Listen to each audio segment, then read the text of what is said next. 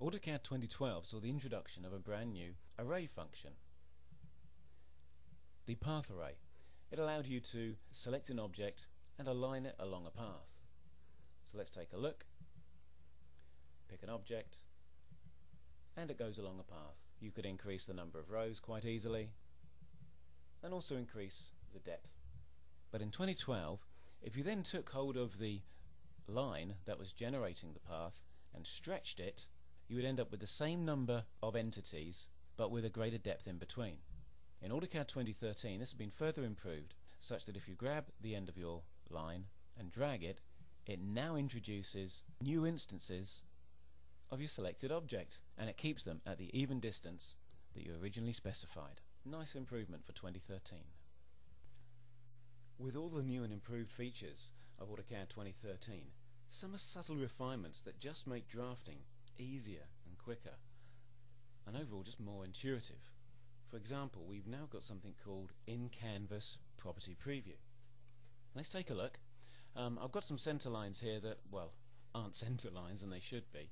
So we'll quickly select all of those. And now you see over in the Properties box we've got the layer option. So click on the layers. We've got some layers there. And now I can just hover over these. And as I'm going down, I get a live preview of what that's actually going to do for me. Oh, there's the center line. That's the one we actually need.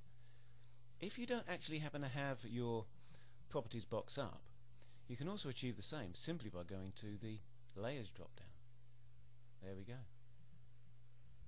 Another nice refinement of just how AutoCAD is continually trying to help you.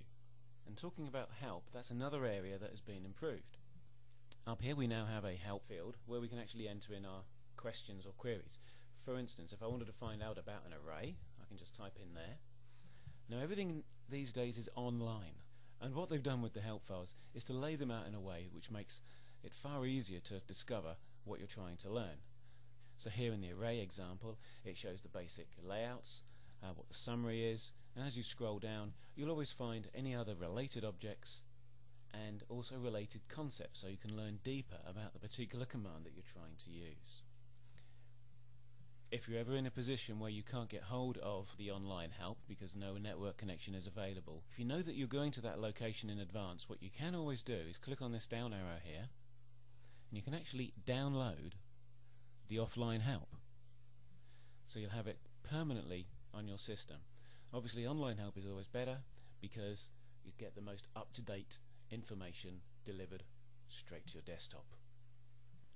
The more you use AutoCAD 2013, you'll find that In Canvas Preview works on quite a few different functions, such as the offset command. It gives you a preview of where your line's going to be offset before you commit to it. Really nice. I hope you found this update for AutoCAD 2013 review useful. Thank you very much for coming along today and taking a look at this. Here's our top 10 plus. Haven't had time today to show you all of the features that we think are great in 2013, but if you'd like to find out more, please go along to our YouTube channel or our actual website as well, and or even better still, why not give us a call and you can book up a course for your updates for 2013. Okay, thank you very much. Come back soon. Bye for now.